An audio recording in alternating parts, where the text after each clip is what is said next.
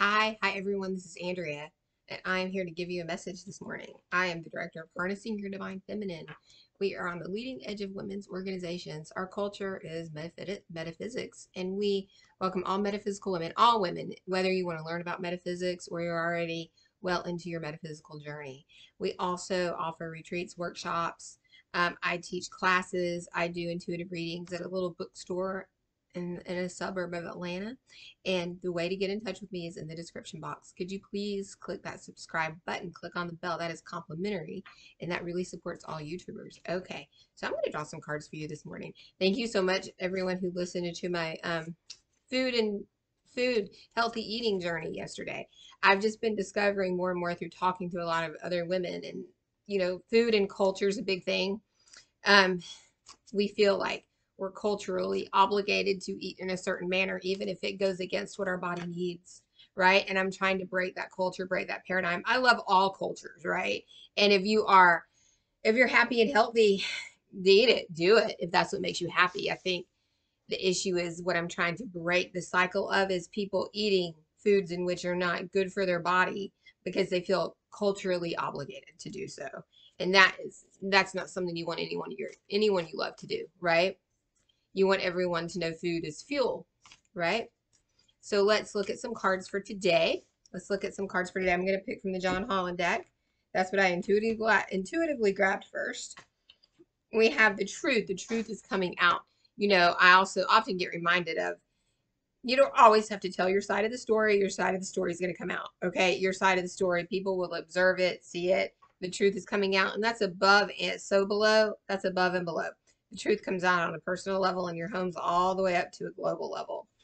Um, an emotional loss. You might find out a truth about somebody this week that it causes you an emotional loss. It may be like you find out someone doesn't have the same feelings for you, or you find out someone's cheating, or you find out maybe your child's not, maybe your child's struggling, or you may find out something about a boss or something, but the truth is coming out and it may hurt, and that's okay.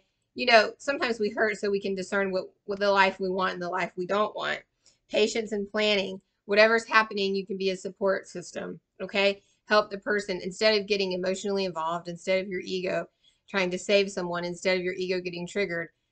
Breathe, right? When you find out this truth today, you need to breathe and plan a new thing, plan a new way of living, plan something that's going to offer supportive solutions to that person or that situation that you're in this week. Okay. Journal, ask spirit for a plan of action.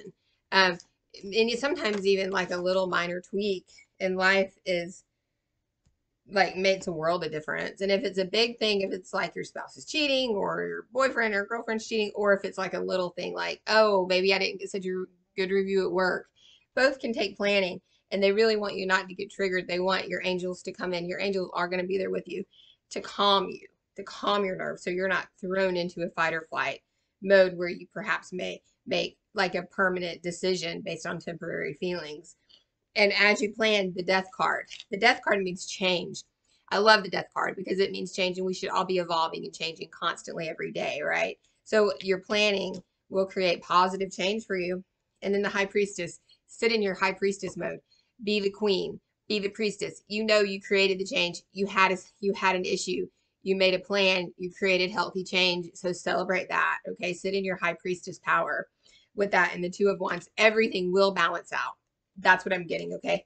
Everything's going to balance out. Whatever situation you're in today, everything's going to balance out.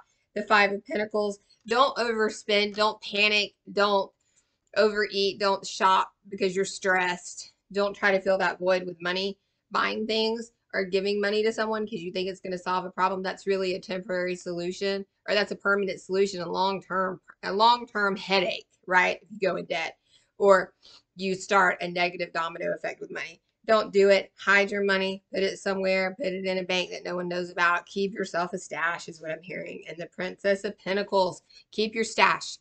Hide it under the bed, in the freezer, or whatever. Just always have some money just for you, and then you have some freedom. You have some confidence in that you're going to be able to provide for yourself, your family, and your community in that order. I'm going to now draw from the Moon Goddess deck and see what is following.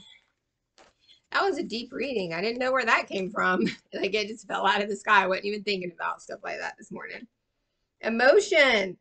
I got the emotion card, the mermaid card, the water, right? This is going to be very emotional.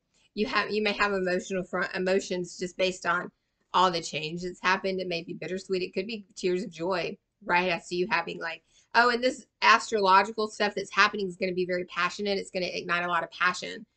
So when you it could be intimacy, passion, it could be. So remember, just don't let your ego flare. Don't let your temper flare. That's the message for you. Like, because passion can be really good and it can also be really dramatic. And you want to make sure that you keep your balance, find your center. And then the dreamer, okay? So dream about your future. Dream about what future you really could create because you could really create whatever reality you wanted, right? Meditation. I got the meditation card. Meditate on what you actually want. And it's okay to say, I don't know what I want right now. I've had to admit that before in my life. I've had to be like, you know what? I don't know what I want. And that's an okay. Because once you admit you don't know what you want, the answer comes and you realize, okay, this is what's going to make my life more comfortable. And keep going. No matter what you do, keep going because the sun always comes out no matter what situation you're in. It will get better. It will get better. Okay. Somebody needs to hear that. That card came up twice. Just keep going. It will get better. Don't have, if you have suicidal thoughts, recognize that that's an anxiety attack. You're having an anxiety attack. You have suicidal thoughts. It can be a symptom of an anxiety attack. So get help for that. Get help anywhere you can as you go through this transition. Everyone's always going through transition. It seems this week might be bigger for some people. And I'm here for you. Just look at the link in my website. Look at my website to know how to get in touch with me. And thank you so much for listening on this Tuesday morning. Namaste.